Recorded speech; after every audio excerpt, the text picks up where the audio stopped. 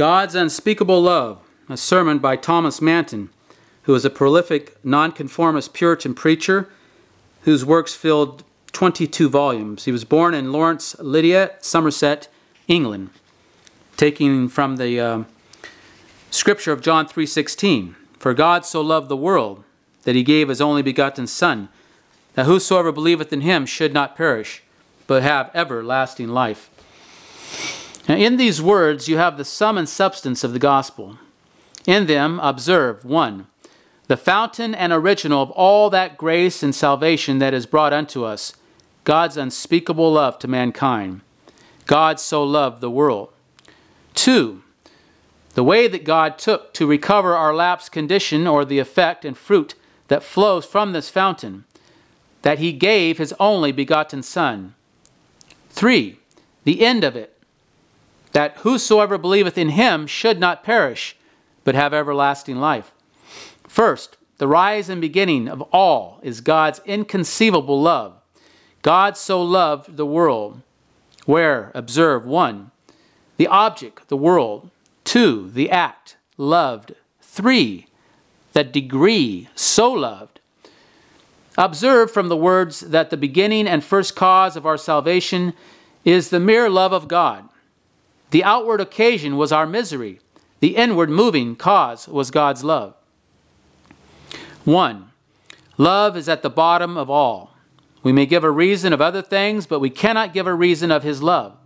God showed his wisdom and power, justice and holiness in our redemption by Christ. If you ask why he made so much ado about a worthless creature, raised out of the dust of the ground, that first had now disordered himself and could be of no use to him, we have an answer at hand: because he loved us. If you continue to ask, but why did he love us? We have no other answer but because he loved us. For beyond the first rise of things we cannot go. And the same reason is given by Moses. The Lord did not set his love upon you, nor choose you, because you were more in number than any people, for you were the fewest of all people, but because the Lord loved you. Deuteronomy 7, verse 7 and 8. That is, in short, he loved you because he loved you. The same reason is given by our Lord Jesus Christ. Even so, Father, for so it seemed good in thy sight. Matthew 11:26. All came from his free and undeserved mercy. Higher we cannot go in seeking after the causes of what is done for our salvation. 2, the most remarkable thing that is visible in the progress and perfection of our salvation by Christ is love.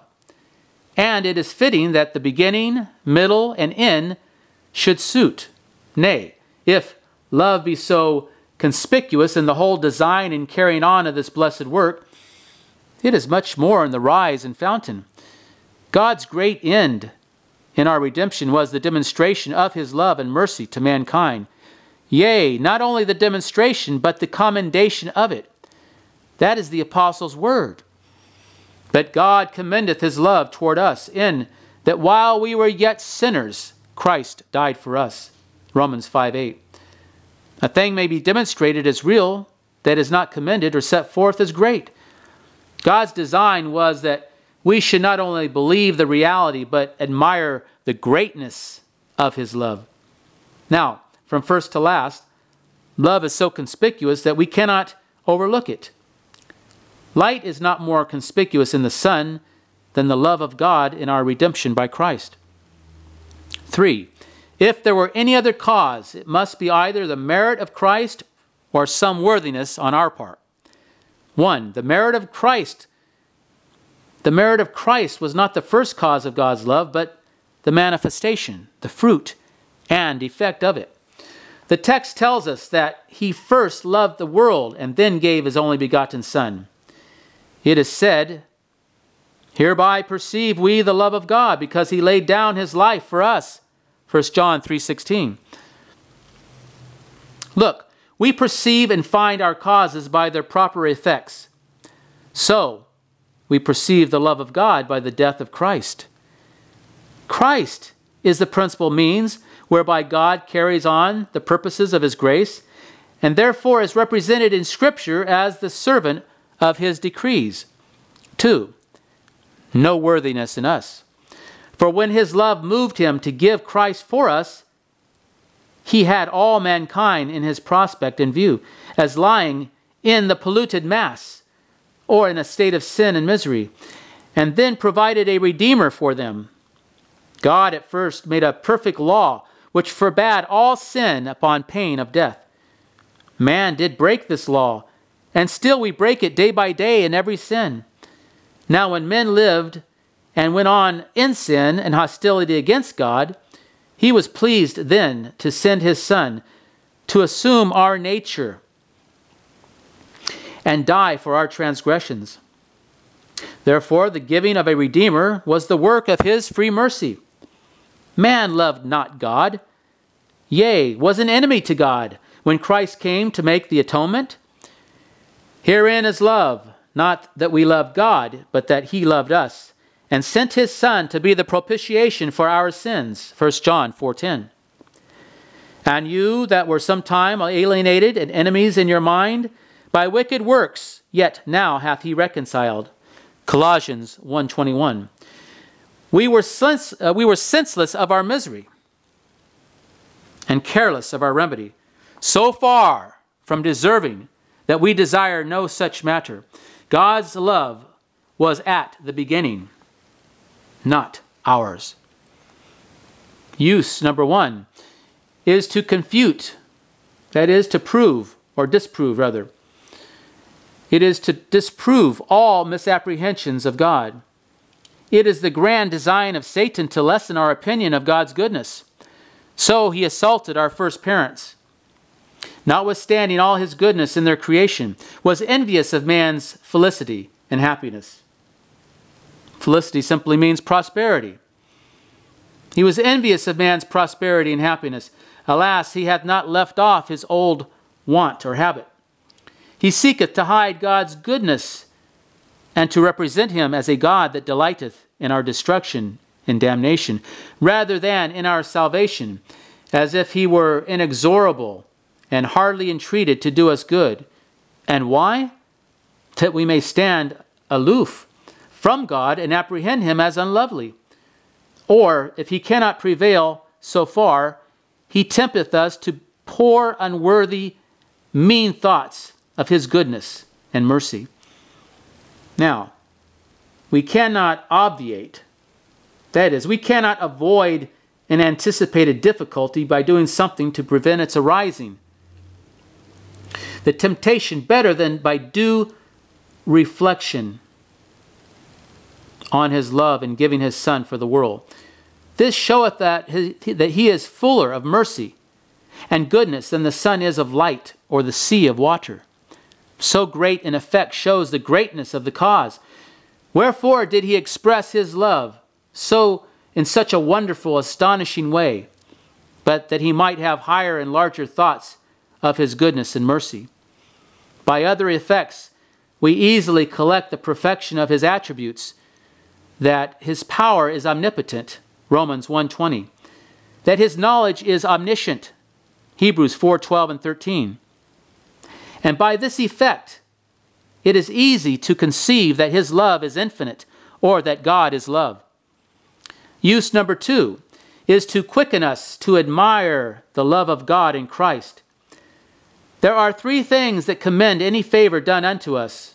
1, the good will of him that giveth. 2, the greatness of the gift. 3, the unworthiness of him that receiveth. All concur here. 1, the good will of him that giveth. Nothing moved God to do this but his own love. It was from the free motion of his own heart, without our thought and asking. No other reason is given or can be given. We made no suit for any such thing. It could not enter into our minds and hearts, into our minds to conceive, or into our hearts to desire such a remedy to recover the lapsed estate of mankind. Not into our minds, for it is a great mystery, and without controversy. Great is the mystery of godliness. 1 Timothy 3:16. Not into our hearts to ask or desire, For it would have seemed a strange request that we should ask that the eternal Son of God should assume our flesh and be made sin and a curse for us. But grace has wrought exceedingly abundant. Grace has wrought its exceeding abundantly above all that we ask or think, Ephesians 3:20, above what we can imagine and above what we can pray for to him. 2, the greatness of the gift. Great things do even force their way into our minds, whether we will or no. The gift of Jesus Christ is so great that the love of God is gone to the uttermost in it. He hath not a better Christ, nor a more worthy Redeemer, nor another Son to die for us. Nor could the Son of God suffer greater indignities than he hath suffered for our sakes. So now we may know God loveth us. Here is the manifest token and sign of it. 3, the unworthiness of him that receiveth. This is also in the case. We were altogether unworthy that the Son of God should be incarnate. Now, incarnate simply means to become flesh. John 1:14. So we see that this is the case. That we were altogether unworthy that the Son of God should be incarnate and die for our sakes. This is notably improved by the apostle. For scarcely for a righteous man will one die, yet peradventure for a good man some would even dare to die. But God commendeth his love toward us,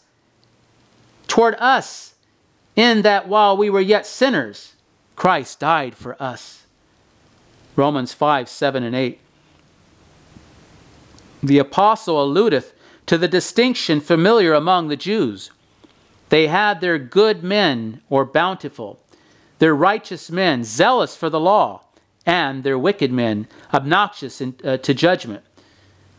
And peradventure, that is, perhaps one would venture his life for a very merciful person, but you shall hardly find any to be so liberal and friendly as to venture his life for a righteous and just man, or a just man of rigid innocence. But mark, there are abating terms. There are diminishing terms, that is, scarcely and perhaps. The case is rare that one should die for another, be he never so good and righteous. But God's expression of mercy was infinitely above the proportion of any the most friendly man ever showed. There was nothing in the object to move him to it, when we were neither good nor just, but wicked, without respect to any worth in us. For we were all in a damnable estate. He sent his Son to die for us, to rescue and free us from eternal death, and to make us partakers of eternal life.